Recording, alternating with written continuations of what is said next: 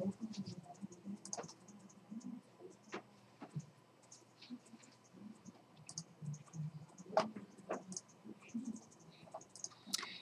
right, everyone, let's go on.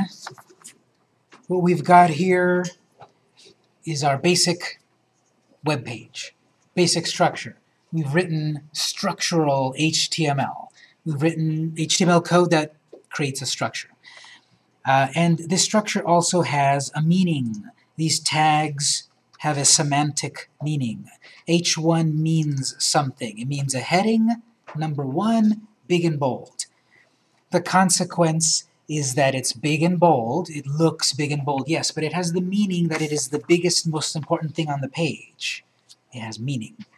So in modern web design, app design, there's a tendency to separate form and content, or style and content, which is what we'll be doing in this class. And that sounds highfalutin, but basically what it means is we're going to write HTML code to create the structure of our apps, and then we're going to write CSS code to define the style, the look and feel of the interface. So we've written here HTML, HTML5. We're about to write some CSS. CSS is cascading style sheets. And that basically means make this red, make this with a drop shadow, make this centered. So all of that visual definition is made via CSS.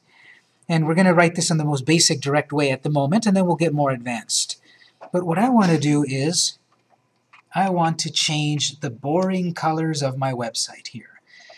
By default, it's black text on a white background with blue links. In the beginning, 1989, it would look the same, except it was a gray background. Question? Can you do that kind of coloring that the tags within HTML? You can, but I highly recommend to do it via CSS. It's the more modern way to do it, and we will see why it's so powerful. But if you know the old ways to do it, you're still free to do it, but they might not technically be HTML5 compliant. So I want a blue background, I want a pink background, I want a yellow background, I want a background that fades from red to yellow, maybe. And that's going to be done through CSS. So here's one way to do it. The default behavior of the background is white. I'm going to change that default behavior to be blue. So we'll do it this way. Go back to line 6.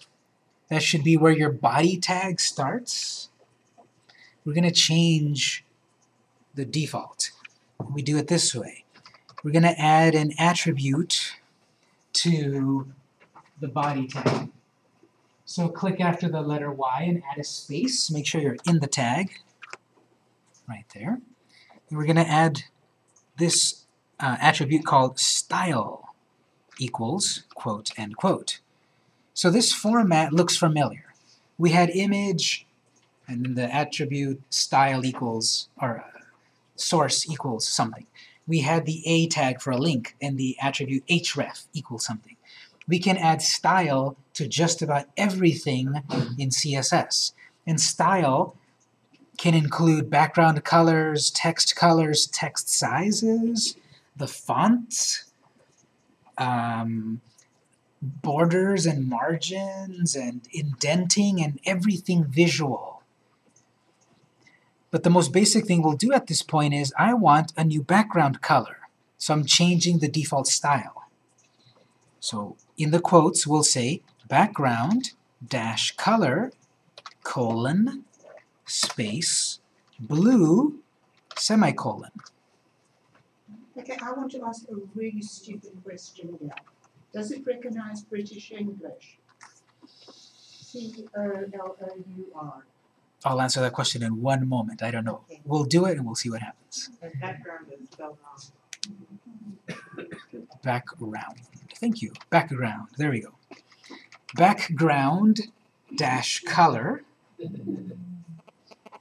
and colon, space, and then a color. I chose blue. Is that And then a colon or semicolon. semicolon? Colon. Both. There's a colon right after the word color, and then a semicolon after the word blue. Okay. Great, I can't wait to see this. Save it, run it. What you should then get is a great searing blue color.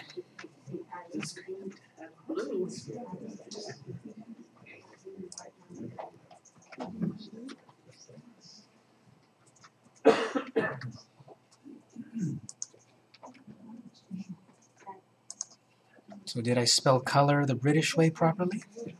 Yes. It might not speak British English.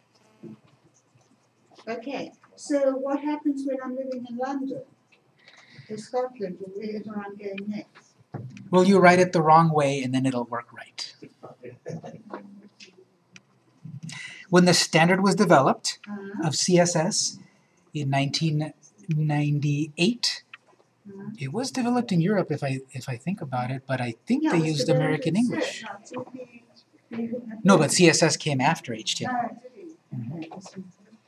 Yeah, so it appears to use American spelling. So background color. We have blue. Well, if that blue is a little too strong, try another color. Try yellow. Try pink. Try gray. Well, decide on which version of gray to spell, and try gray. What's that? Okay, so don't you use a hexadecimal color code over here? We could. You may. We could. So did you try a color? Pink? Okay, everyone, remember, if you need a little help, it's very nice to help your neighbors, but you want to be a little bit quieter.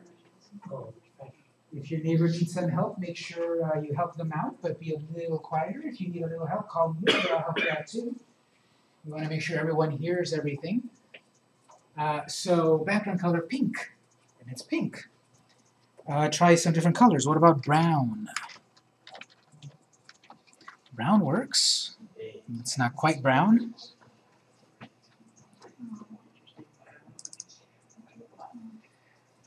What about purple? Does purple work?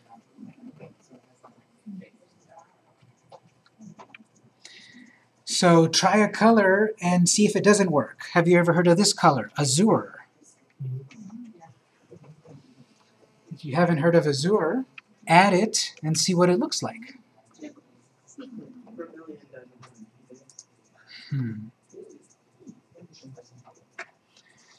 So azure is a very light blue.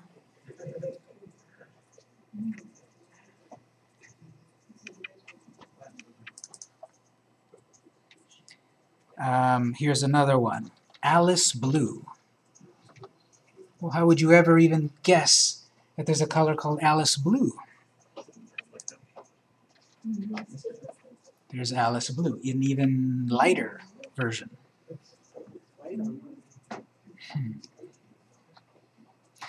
All right, so we have a list of, I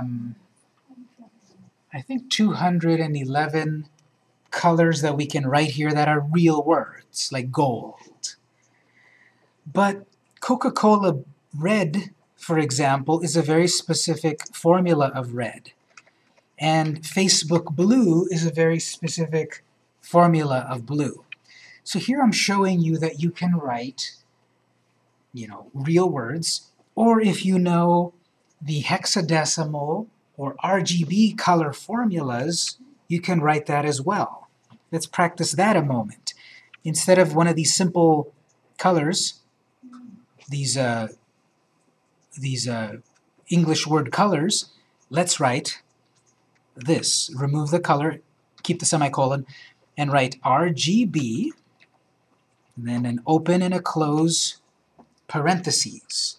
Here, we're going to mix a color formula based on red, green, blue.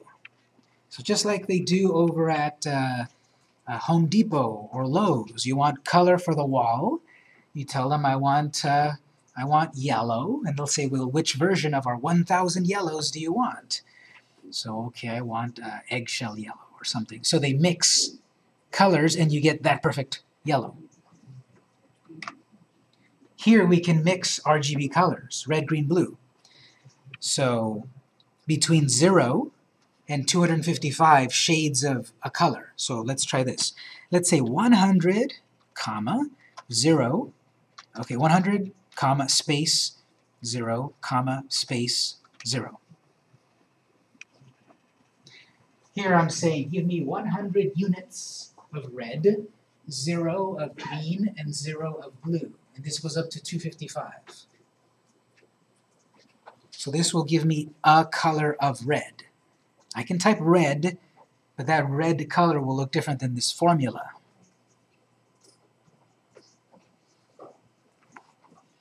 RGB. Notice it's a very specific way to write this. Make sure you write it specifically. RGB.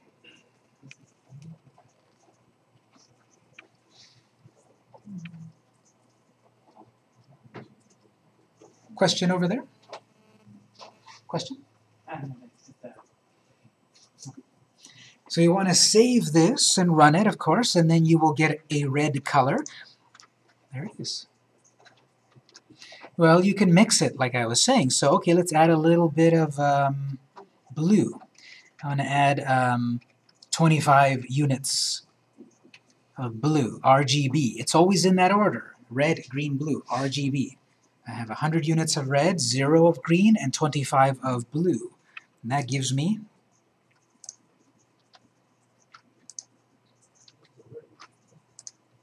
it's veering toward purple-ish, I would say. There's red, only red, and there's with a little bit of blue, purple-ish. And of course, as we increase these values, we get more.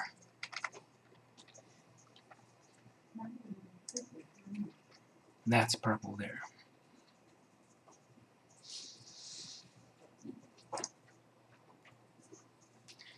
So we can use these common names, we can use the RGB color formula, or if you know hexadecimal, you can add your color in hexadecimal. I would recommend, if you're going to define colors, to either do it by the plain name, or if you need a specific color, a color formula. Hexadecimal is a little more complicated to use.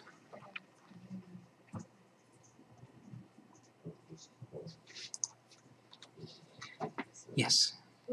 Which one would you say is more accurate for, you know, to have the same look across multiple screens? Well, unfortunately, that's a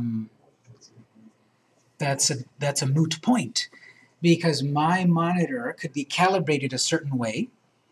You saw that the Alice blue on your monitor looked almost white, and on me I could vaguely see some blue. Same color. But the computer, the monitor, the web browser, there's a lot of factors that could be slightly altering the color. And the best we can do is know that we've defined the proper color and that it hopefully looks right on everyone's monitor. Hopefully we also have good contrast. If we've got a blue and a light blue, it might look great on my monitor because I brought up the contrast, but on everyone else's, it looks almost the same. So that's a little bit out of our hands, but the good rule of thumb is choose colors, but choose good contrast in colors. So is that true that, like, even if you go to the Coca-Cola website, every browser will look a little bit different? Yeah, at home I have my laptop and then I have another monitor plugged in, and both the monitors look slightly different. So that same Coca-Cola red will look a little brighter on the top monitor and a little darker on my laptop monitor. And if I'm in graphic design and such, I have to make my monitors look the same, so I take the time to calibrate it. But who here has ever calibrated a monitor? 2.5 people. So no one's calibrating their monitors. So is that true with phones also? Different phones yeah, will look different? Different phones, and even in the same family. You know, the Galaxy S that you buy and then your friend buys might not be the exact same shade. So that's just something we don't have control of at the moment.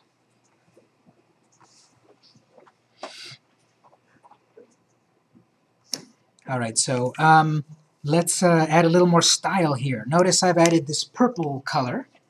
I like that purple color. It's my company purple color. But notice my monitor here, probably compared to yours, you can not see the text very well. On my monitor here, I can see it okay, but it does not look good here, part because the lights are on and such. But that's bad contrast. So it takes me back to the point earlier about you want good contrast. And an easy way to remember this is, okay, you've got foreground and background elements. The background element here obviously is the purple. What's the foreground elements? The text, the horizontal line, the picture, the link, everything else. So right now I don't have good contrast between foreground and background. And all I really need to remember is keep them opposite. If I've got a dark background, I want a light foreground. If I've got a light background, I want a dark foreground. That's why black text on a white background looks great. Dark foreground, light background. Here I've got dark background, dark foreground. Not good contrast. What color it is might not matter as long as you've got good contrast. So I need contrast here. My text needs to lighten up. So we'll do that with more CSS. I've said the body, we're changing the default style, specifically the background color. Now I want to change the text color. So let's go back to our body tag here, inside of the style attribute, and after the semicolon, space, we'll add another property here. Background color, new color. So next we want text color. And when CSS was being invented in 1998, no one got the idea to create text color. They chose color. Color means text color. So don't write text color. It doesn't do anything. The background color makes sense. Why didn't anyone say text color makes sense? Well, the standard didn't say that, so color means text color. Colon. Let me try pink. Semicolon. Notice I have a semicolon to differentiate each of these properties in the attribute. It's like a list, like a shopping list. Eggs, comma, bacon, comma, bread. Here I'm doing background color, semicolon, color, text color, semicolon. I could do text size, semicolon. I could do text shadow, semicolon. So semicolons delineate each property that I'm affecting.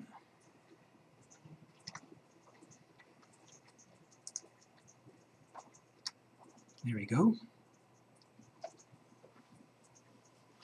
Maybe you don't like the colors, but you can't deny that's good contrast. Again, background is dark, foreground is light. Very readable.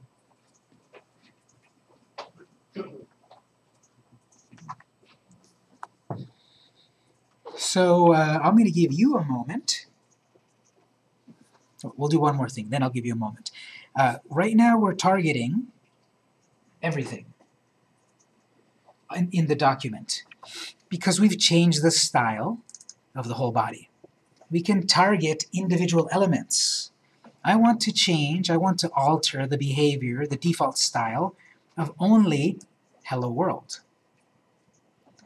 And as I said, you can add style to anything, just about anything. Let's try that. I'm going to add style and a new background color to H1. So, same as before. We go to the tag, inside the tag, space, style, equals, quote, end quote. Again, end your beginning and ending elements, or else if you forgot that quote, everything breaks. I can do background color to this element, the H1 element. And I want to reverse the colors, actually. That might be interesting. My background color, remember to spell this stuff right. Background color, I'm going to make that pink, semicolon. And then the text color, I'll make it that RGB color.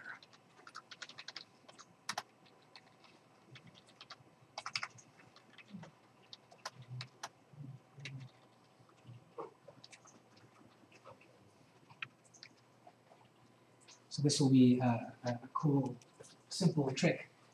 Everything is background of purple, and then the text is pink. But then we said, make the H1 instead background color pink and the text color purple.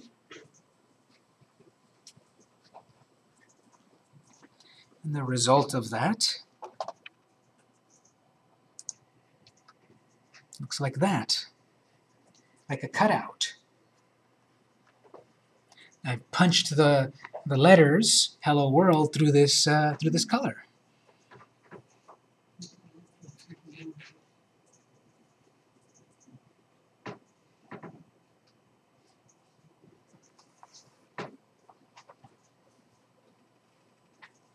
So, what did we do here? This is part of the C in CSS, cascading style sheets.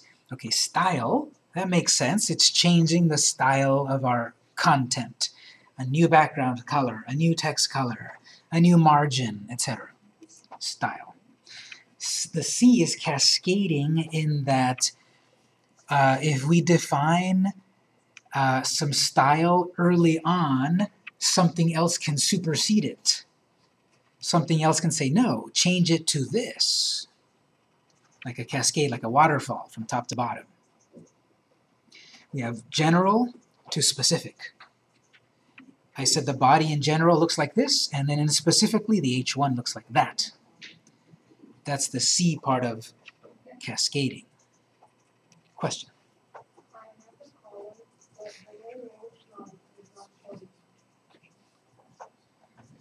So it's not going all the way to the edge, you're saying? It's not, the whole is not showing at the top. It's the same text. Well, are you sure you wrote background color, semicolon, and then color? Color is your text color.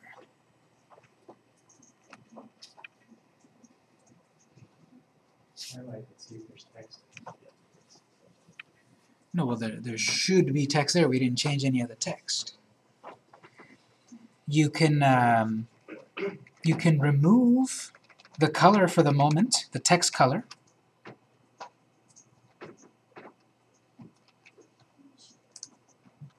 You know, if it looks empty like that, this is what I'm saying, that originally we said make all the text color pink. But then when I said make the background pink, well, now we have pink text on a pink background.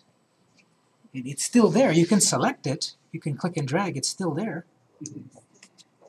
It's just that we have pink on pink. That's why then I defined another text color. So color.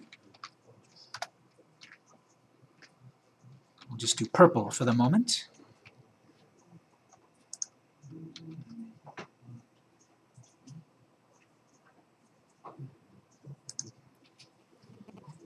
All right. Did that work for you back there? Did you solve your issue?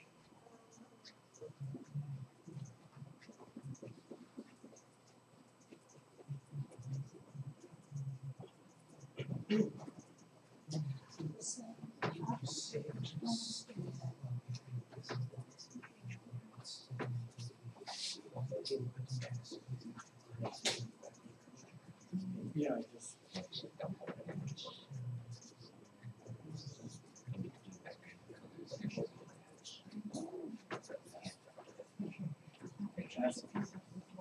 Thank you.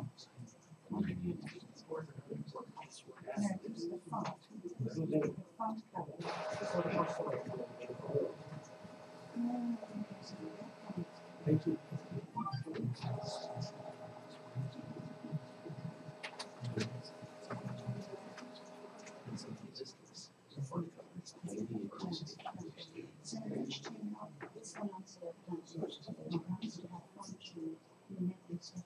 All right, so this actually brought up a very good point.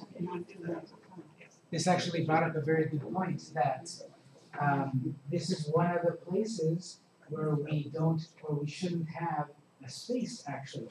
RGB, no space, and then the parentheses. So they're few and far between, but this is one of the places where it matters. No space after RGB. And then we get that result. So again, the CSS, without defining explicitly a color, it inherited the original styling, pink text. And that's why it became pink text on a pink background, invisible. It's still there, but it's invisible. So the cascade is that then later on we say, no, change the color to this, purple. And so that's why then I can see the text. CSS. The last S, sheet, means the more powerful version of CSS where, notice here we're targeting these specific elements. And we could go in here and change this paragraph, and that'll work. And this is only one document though, one document with 26 lines. Imagine if this document had 126 lines. We'd have to go to a lot of different parts of our code to edit the text, style the text. So if we put all of this styling information in a separate file, in a separate sheet, I can say this document here defines all of my colors and then connect it with this page, then this page gets all my colors, and then connect this to this page. So now these two pages are getting all of the style from this page, this sheet. So if I change this color to yellow, they all inherit that color. CSS, Cascading Style Sheets. Right now we've done it the most basic way. We've said this thing is that color. Later on we'll look at a more powerful way where we define all of our colors globally, and they can affect 20 pages, 1,000 pages. We change it in one place, and it trickles down, it cascades to all pages.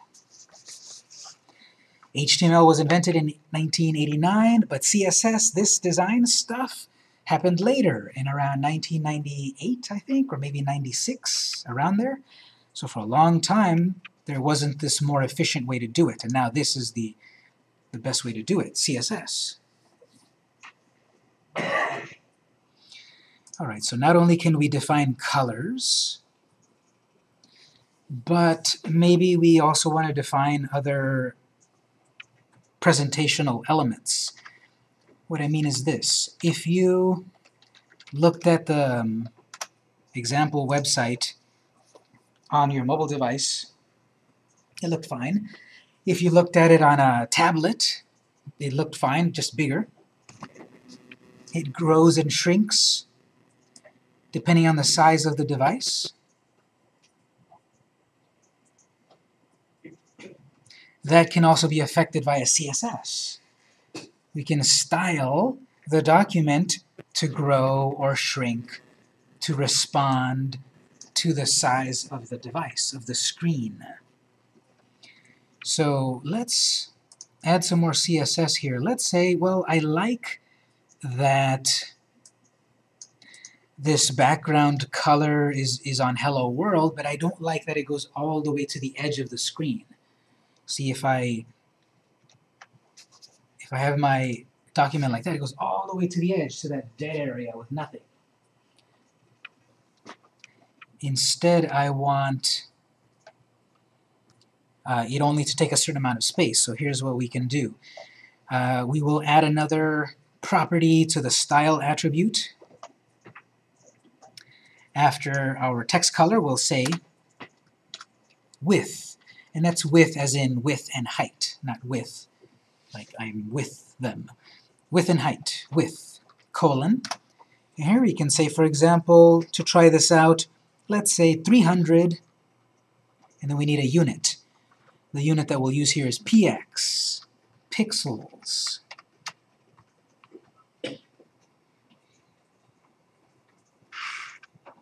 Save it and run it and see how that looks.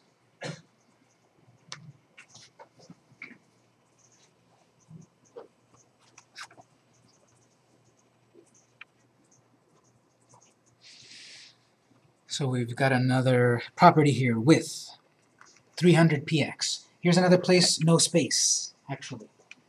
Now that I remember. No space between the value and the unit. 300 px, no space.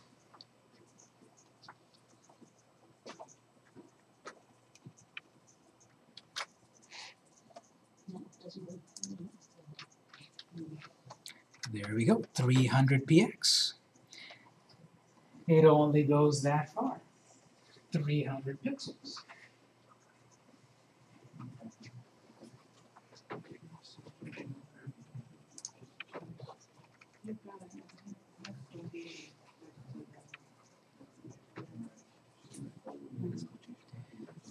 So I can define the look of my document through CSS, of my web page, of my app, when we get to that part.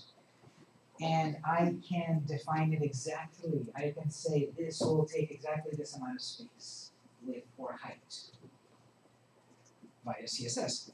But even though this works, it's not the recommended way, because these 300 pixels might look really nice on this monitor, but then it's really small on this monitor, and then it's really big on this monitor.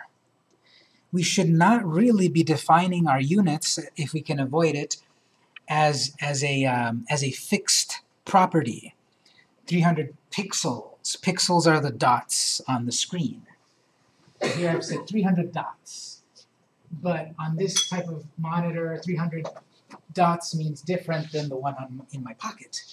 So I recommend, as often as we can, instead to use a relative value.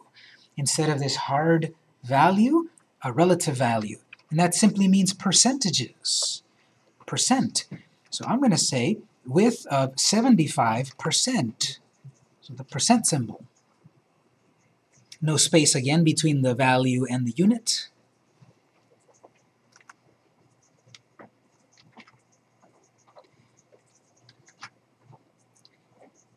Now the point of that is,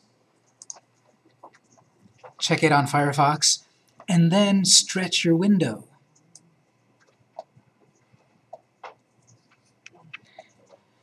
The background color stretches to always fill 75% of the width of the web browser.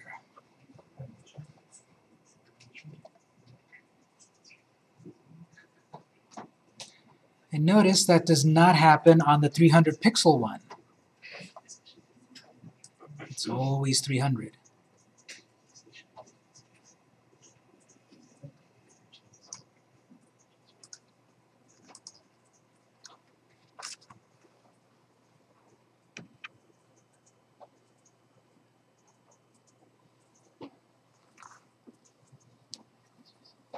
So I can set another style property. I've set width, and there's a bunch of them we can set. There was a question earlier about what are all the HTML tags we can use. I'll show you a website that lists them. What are all the colors I can choose from? Remember we looked at blue, yellow, azure, Alice blue. There's a bunch of others. I'll show you that list. What about all of these CSS properties that we can use? I'll show you a list of that as well. Right now, we're kind of seeing a few things, the tip of the iceberg. We're seeing that we can edit the width and height of things. Why don't you try to add a width and a height to the picture? Try that. The picture right now, I don't know what size it is, but why don't you try, practice this.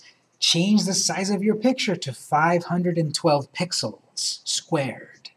Try that for a moment, and then I'll do it. See if you can figure out, how do you change the size of that picture?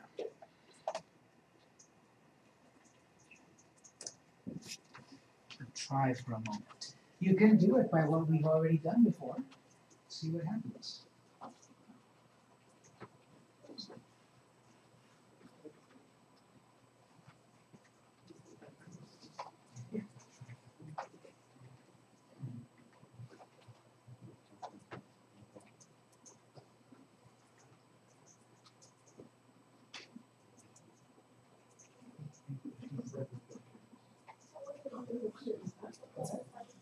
try 500 pixels.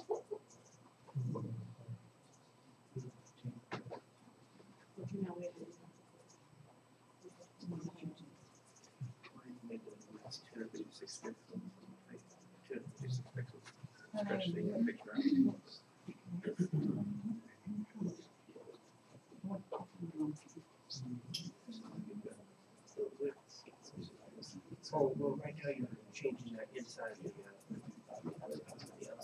If you're gonna do it in CSS, you just say style equals. You could have left that.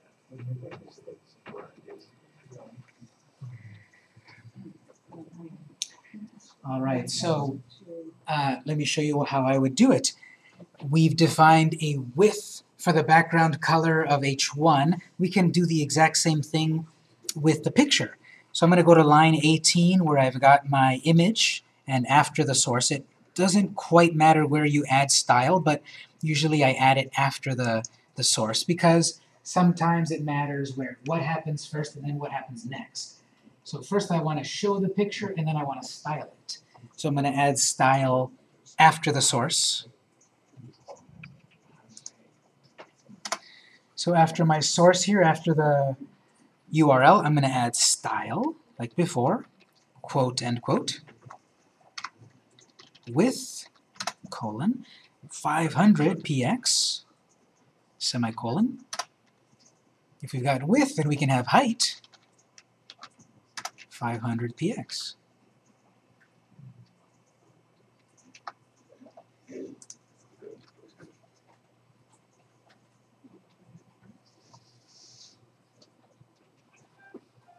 Question?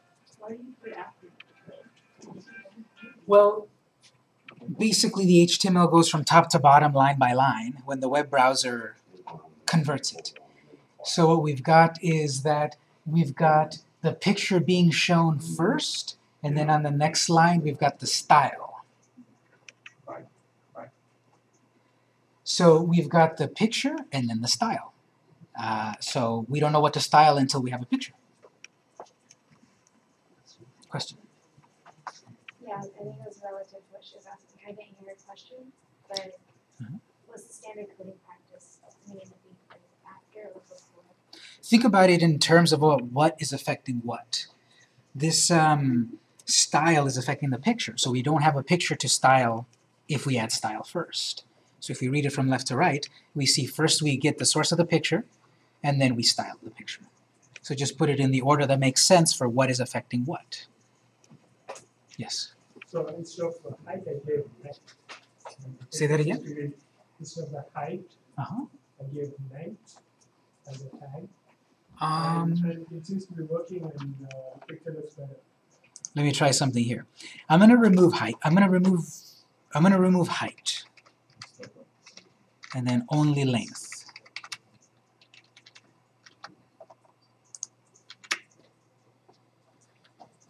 Didn't work.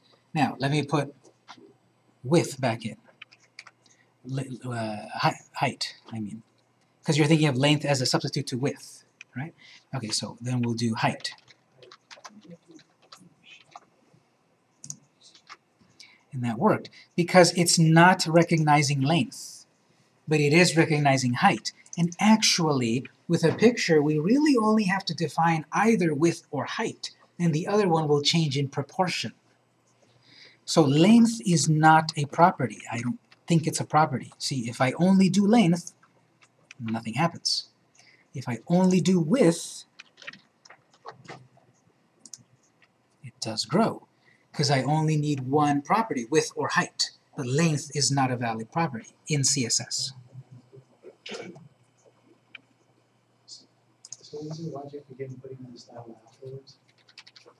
Well, think about it in terms of what will affect what. This style, what are we trying to affect? A picture. So we need to show the picture first. With the text, we're affecting the text and we put the text out there. That's true. But what we're saying here is, think about it just in terms about what's in the tag. Here we're saying, yes, text follows H1, but nothing else is in the properties here. and then it affects all the text. There's more standard than is usually. I'm not sure if there's exactly a standard, but best practices usually is to think about that way, about what affects what, especially with CSS, as we're seeing here, because we defined this color which supersedes that color, so it's in that order. And in this case here, well, we've got a picture which is then the default behavior of it is whatever, 100 pixels. So we've superseded that default by then saying, no, make the width 500.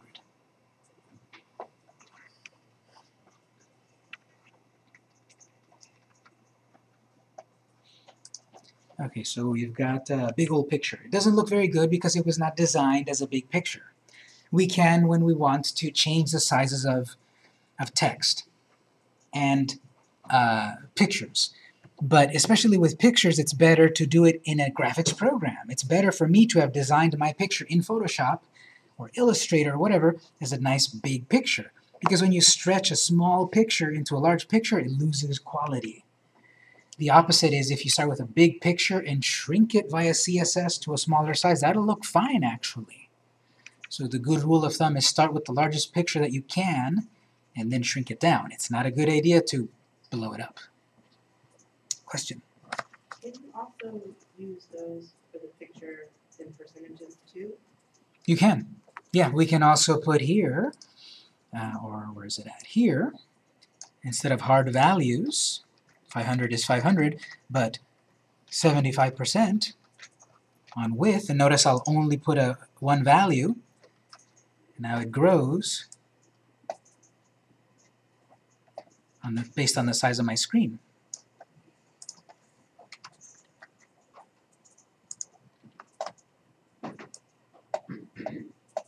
So you can put percentages also on pictures, and then that'll grow and shrink to the size of the container it's in.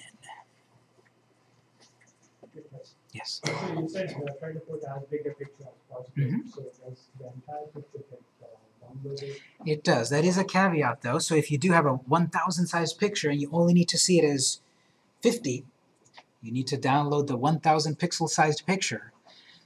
So there is a trade-off there. How big of a quality depending on how small you need it to be visible. And the reason why I say you might want to use larger pictures is because when we deal with a device that is 3.5 inches compared to one that is 4 inches, compared to one that is 5 inches, 7 inches, and if you've started with a larger size, that'll look good in the tablet and good on the small device, you've got the size of the picture to work with, so it won't look fuzzy. But can you create different CSS styles for different devices? You can, yeah. You can also target different size devices with different CSS style sheet files.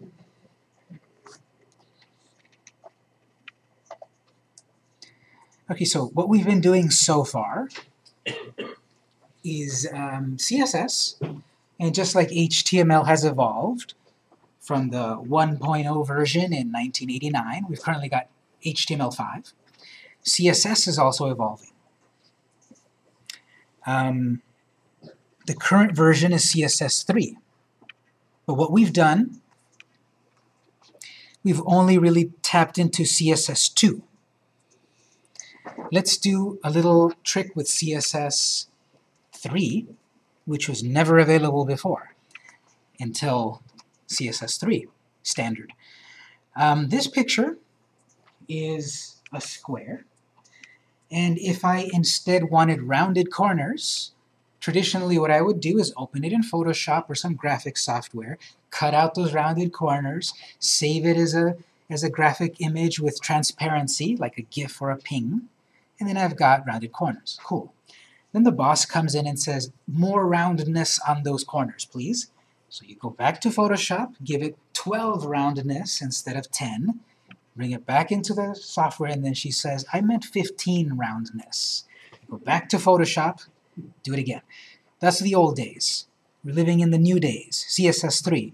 We can write one line of code that will give me roundness to my picture without having to take it to Photoshop. And if the boss says make that 25 roundness, change that one line. That's CSS3. There's nothing really special to it except to write the right property.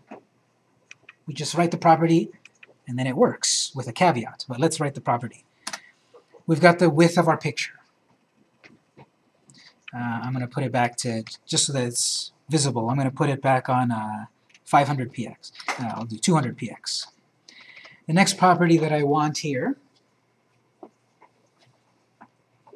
is border dash radius, colon. And then I say how much roundedness do I want. Let me start with 10 px. This is one that I don't use percent actually. Border radius space 10 px. No space between the units.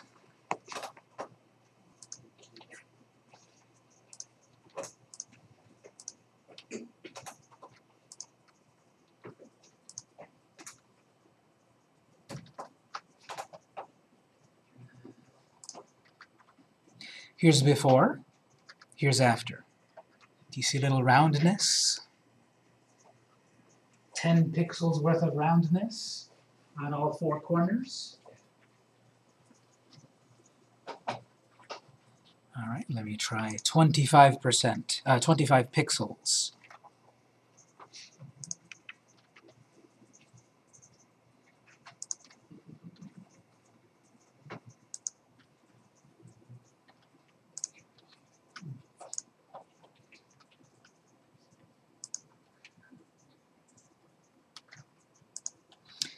With a higher value, it should then give me more roundness.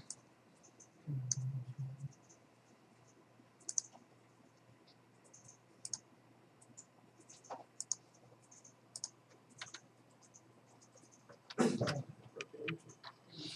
think we crashed my site. Nope, still there.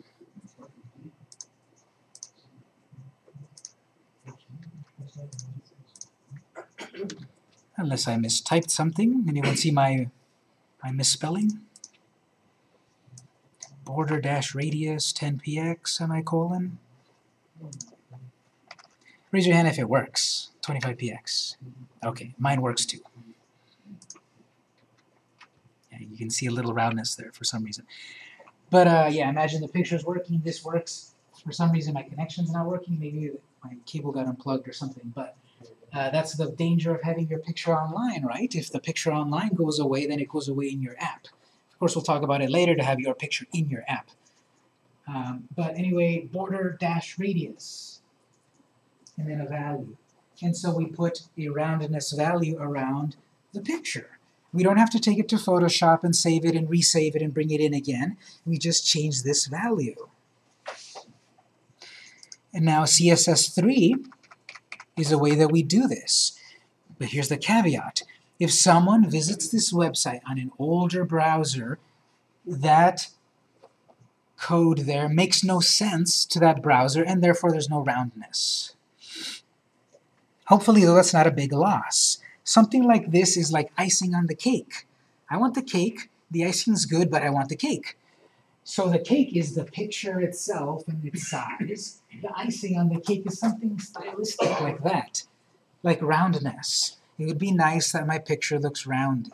But if someone's visiting with an ancient web browser like Internet Explorer 7 or Firefox 2 or Chrome 10 or something, an old browser, they can still see the content, the picture. They can't see the roundness. That's okay. They might have a slightly diminished experience, but they didn't lose anything important. So this code right here is the official bit of CSS3 code that gives you roundness. And if you've played with any of CSS3 before, you might know about vendor prefixes and all of that. I'm not going to worry about it, because ultimately the point of that is that all web browsers will follow the standard. So I'm going to follow the standard. If a web browser doesn't follow the standard, that's okay. It's icing on the cake, like a drop shadow.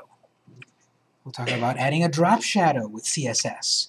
If the browser can't display it, it's okay, it's icing on the cake. If you really need a drop shadow, there's other things that we can do with more effort. But at the moment, at least, we've delved into CSS a bit. and a little bit of CSS, a little bit of CSS3. Oh, you're missing a, it's 2529. 2529. Did I remove something here?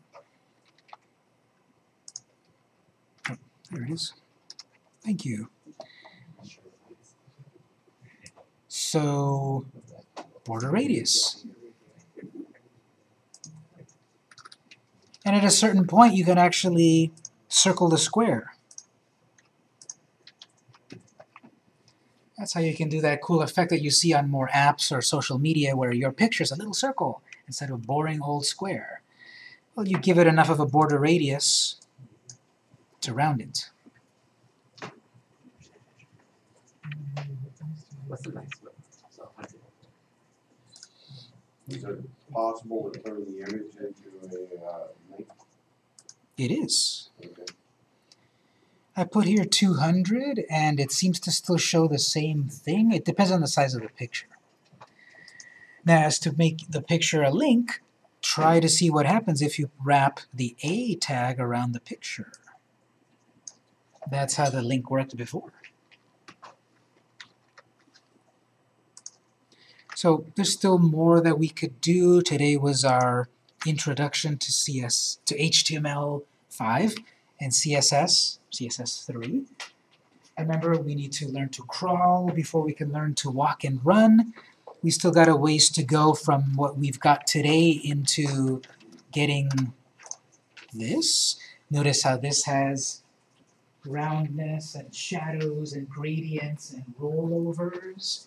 When I put my mouse over this link, it changes. I've got animation. All of that is still HTML, CSS, and JavaScript. And what we've dealt with today is a long way from that, but we need a foundation before we get to that point. So I'm going to wrap up the lecture at this point. What I'm going to do is I'm going to put my work on the network folder, and I'll show you where that's at. So if you want a copy of my code, you're welcome to it. What we've done today is not mission critical. If you didn't have a chance to save it to a USB, you can get my code next time. But I'm going to save my work.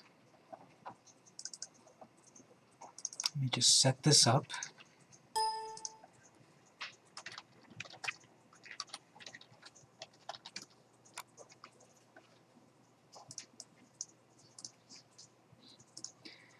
If you want a copy of my work, you can go to the desktop. You can only do this on these computers. You can't do this at home. You want to go to the desktop and open Computer. If you're on your own laptop, I don't think you can do it. You need to get on our computers. So you go to Computer, you then go down here, you'll see Network Location. Classroom Drive, Classroom Data, Drive Z. Right there. Open Drive Z. And in there you'll see the work of other instructors. Scroll down, it's alphabetical, and you'll get to Campus. Scroll down, Campus Android 1. Every day, at the end of the day, I'm going to put my work in there. You're welcome to get a copy of it. What I've put there so far is what I've done today. So if yours didn't quite look the same, you want to review the code, you're free to get it there, copy it to your flash drive, email it to yourself. And then every day I'll do that.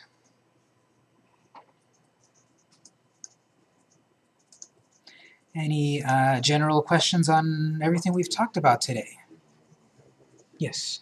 Isn't that like a couple of .NET files on the desktop? Do those mean anything? Are they only on your desktop? It looks like pictures or something. Or it's like it has like. I didn't make them, and I guess it's okay to ignore them. So I don't know, if you want to be safe, you can take them, copy them, but I don't see any on my desktop. Yes.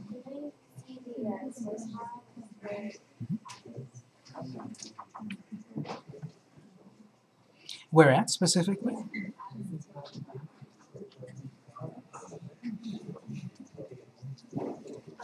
I think she means where you find it. Oh, okay, okay. You can go to the computer,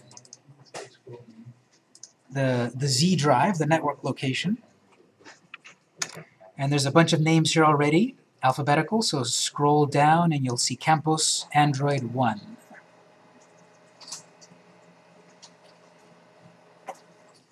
So,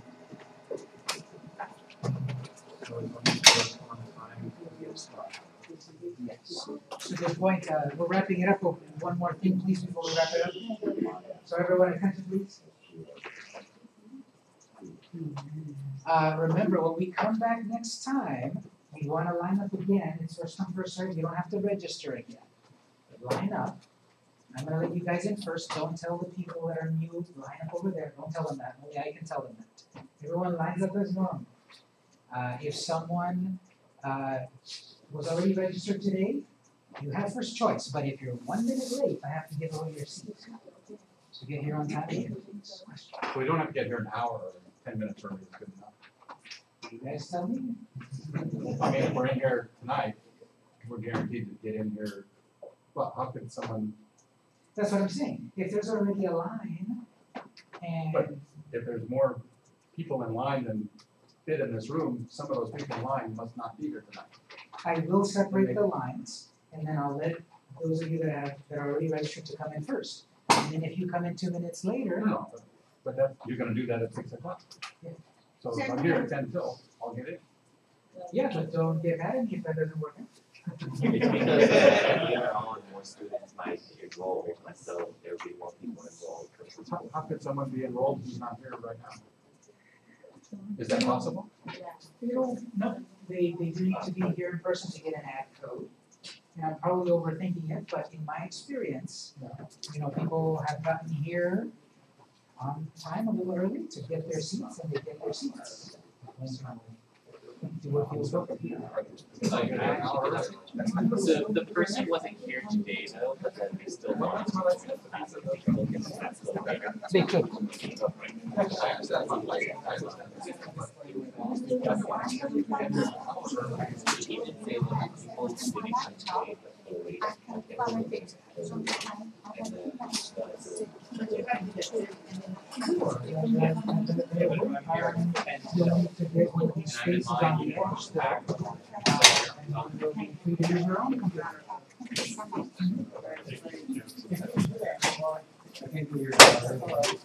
Thank you for making it understandable. Oh, you're welcome. That's what I try to do. Yeah, we'll be back. Thank you very much. You're welcome.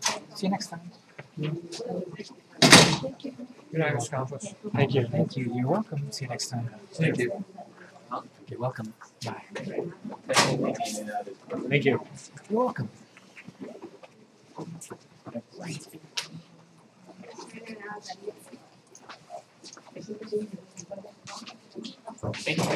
You're welcome. So I have an issue. I want to take all 3 of your courses, and that's why I'm in this course. I've done lots of CSS and HTML, but not HTML5 and not CSS3. Unfortunately, I will be here this Thursday, but I have to be out of town for 2 weeks after that. Is there any way that I can work while I'm on the road? You know what? That reminded me. I forgot to tell everyone about the website to visit with all of these codes and such. I'll tell everyone and I'll tell you if you want. But basically, if you want a way to not fall behind and such, what you can do is go to w3schools.com, and on that site there's HTML tutorials. Now I don't follow them exactly, but you can go there, and many of the things that you might have missed, they're in there. Okay. Yes, I've already done that. Okay. And I probably will get the book, just to have it. And also remember all of my code. Actually, one more thing. All of